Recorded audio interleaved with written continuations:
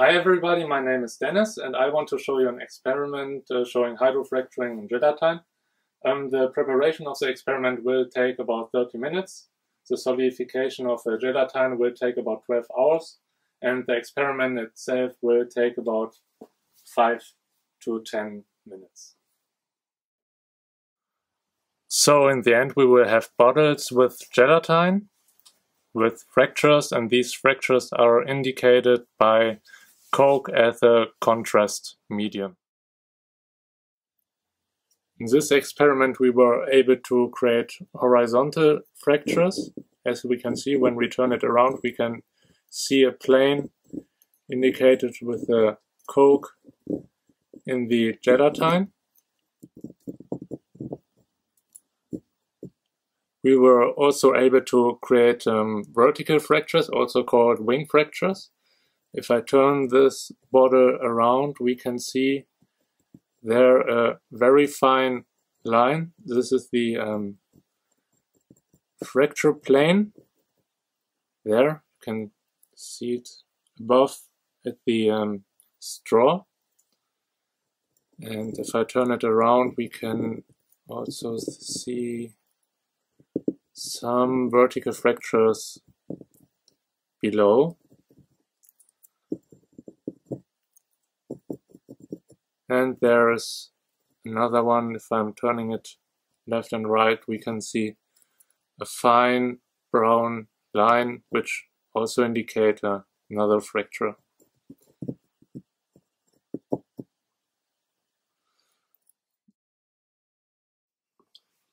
So these are the things we are going to use.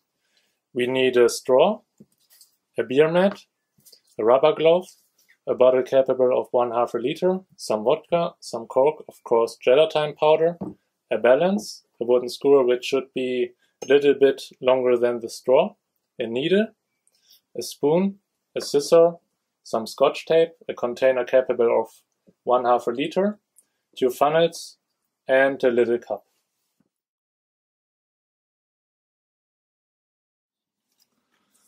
For the preparation of the straw, we need to cut off 2 fingertips from the rubber glove.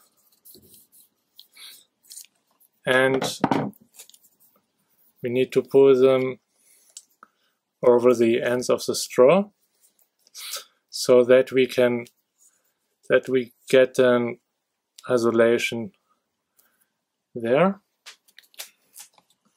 Take a bit of Scotch tape to be sure that there will be no big changes in the surface tension of this.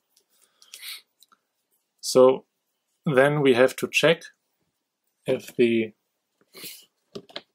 straw is isolated. So we take a bottle with water and have a look. If there are bubbles, we maybe have a leak, which we don't want. So this seemed to work fine. And we do this again for the other side of the straw. It's important to create a very high surface tension for the part with will be later on in the gelatine, because we want to create a perforation during the experiment. For which we don't want that the rubber glove expands when we are pumping the Coke into there. So I think this worked fine. Let's have a check. Okay, no bubbles. And then just take a little bit more of the Scotch tape and make some more layers so that you can be sure that this will not endanger your experiment. After the straw is prepared, we now have to prepare the beer mat. The beer mat is used to hold the straw in a specific position in the gelatine as long as it needs to harden. So the beer mat should be a little bit, the hole in the beer mat should be a little bit larger than the straw, because we used the rubber glove to isolate it, and therefore it's a little bit bigger at the ends. And you also have to look that the contact between the rubber glove, the straw, and the beer mat is at the same level, so that the straw cannot slide into your gelatin when you harden it. Since the straw is now fully prepared, we can continue with preparing the gelatin. For this we fill up the bottle of 1/2 liter with hot water. Then we give it into in the container of also about 1/2 liter.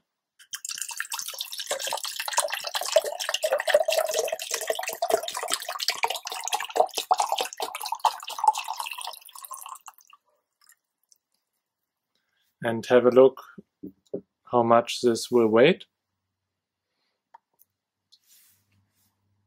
So this weighs about 425 grams, and we need a ratio of 1:8 gelatin to water. So we need about 25 to 30 grams of gelatin. So we can just fill the gelatin powder into the container. 27.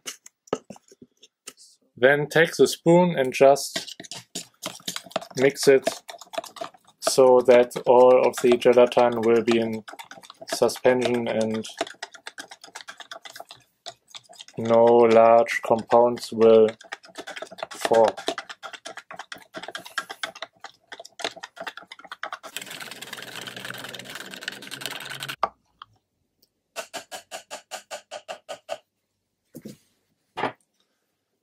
Now take back your bottle, take the funnel, and then give your liquid water gelatin mixture into the bottle until it reached nearly 1 1/2 liter. So, and it's important that the level of the gelatin is not in the narrowing part of your bottle. In the last step, just remove the funnel and then try to adjust your straw with your beer mat nearly into the middle of your bowl.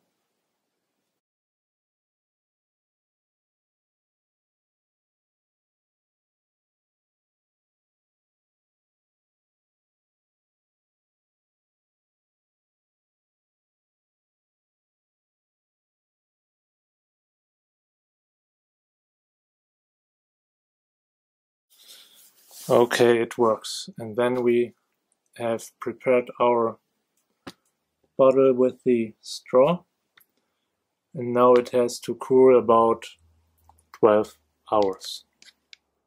When the gelatin is solid, at first you can remove your pebbles, of course, and the straw will not move anymore.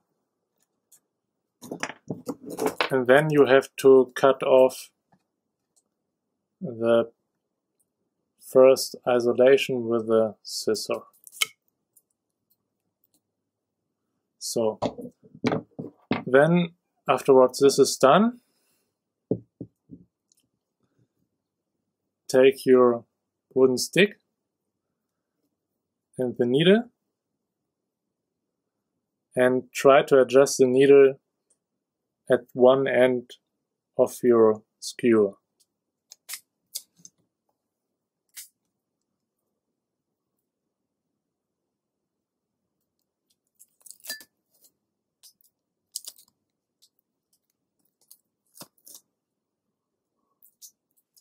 And then you can use it to begin to perforate the second isolation in your straw.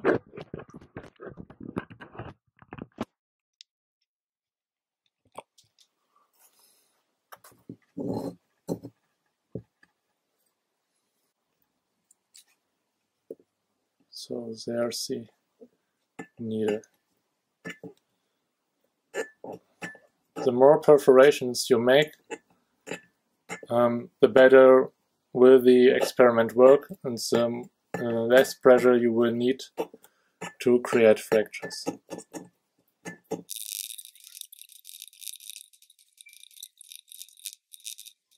Then, when the perforation is done, you can take the smaller funnel and place it on top of your straw. Then you take some of the coke and put it into a smaller cup. Will not need that much coke.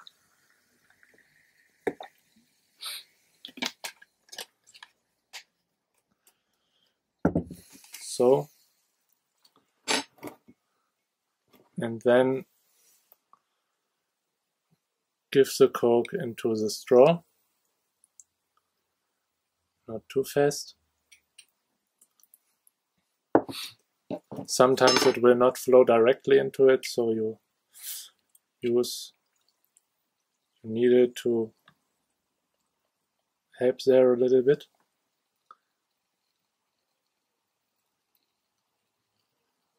This takes a little bit of time.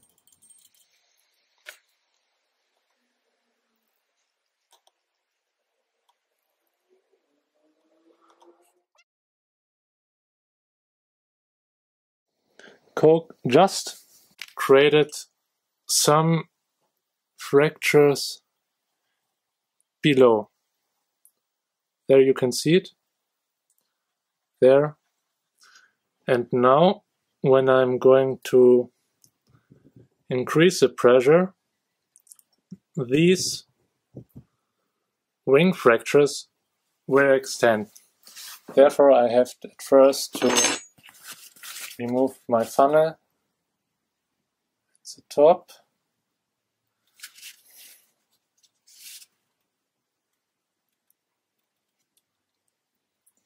So that is done.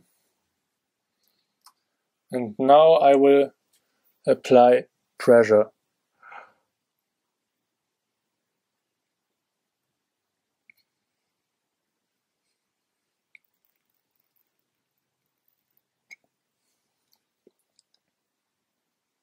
And we see the wing fracture expanded along the straw, and some bubbles are going up there.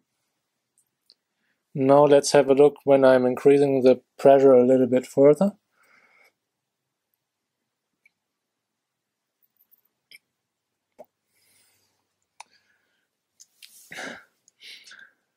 We created some other fracture planes which are expanding along the Weber, and now we have a leak off at the top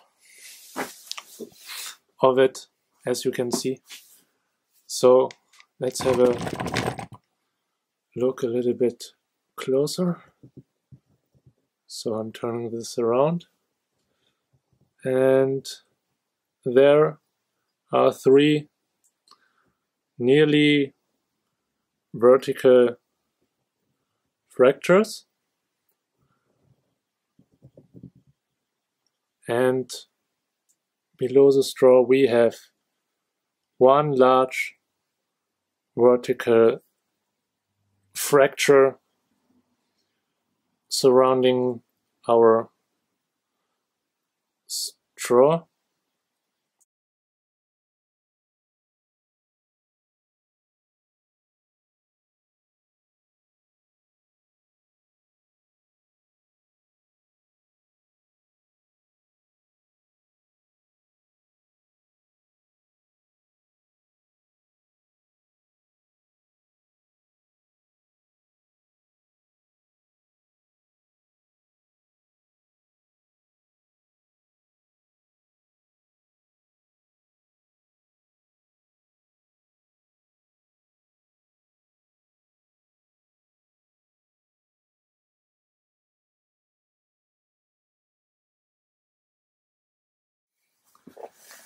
Because gelatin grows very fast fungus, I bought the vodka, so you can use a scissor and remove the upper part of your straw.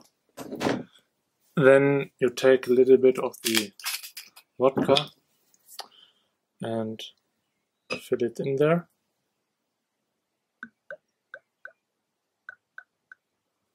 So, that is still a little bit too high. And now you just take the top and close it. And now you have preserved your experiment for some days longer than it will be without.